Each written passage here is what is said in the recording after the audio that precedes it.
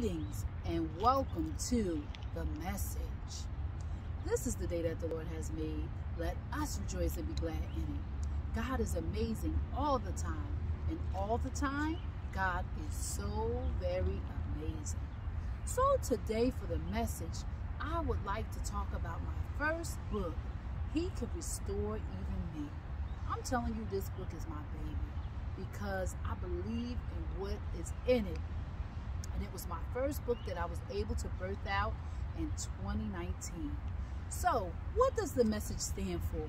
There's an acronym with the message. M stands for the meaning. What is the meaning? What is the meaning of this book? What is the purpose of this book? The purpose and meaning of this book is to let the reader know that He can restore you. You may be lost, but He can find you. He can set you free and bless your life and change and transform your life. E stands for engagement. What is the purpose and how does this book engage the reader? I'm telling you, the book engages the reader because inside the book is a 40-day journey. And there's also questions to engage the reader, to challenge the reader to think within and reflect. Also, how does the book engage the reader? There's also notes, a note section inside for the reader to record their thoughts, to reflect on a 40-day journey. Also, the book engages the reader because there is dialogue between the passenger and the believer. So I'm really excited about that portion of the book. The next S stands for story. Story, what is the story? We have a story of restoration. We have a story of how God brought us out and brought us through. So He Could Restore Even Me is full of poems that tell a story of restoration, how the Lord can do it. It's full of stories, affirmation, and just different positive things to encourage the reader along the way.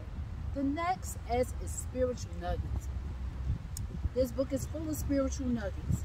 The appeal for the Lord to come into your life, into your heart, to help you along the way.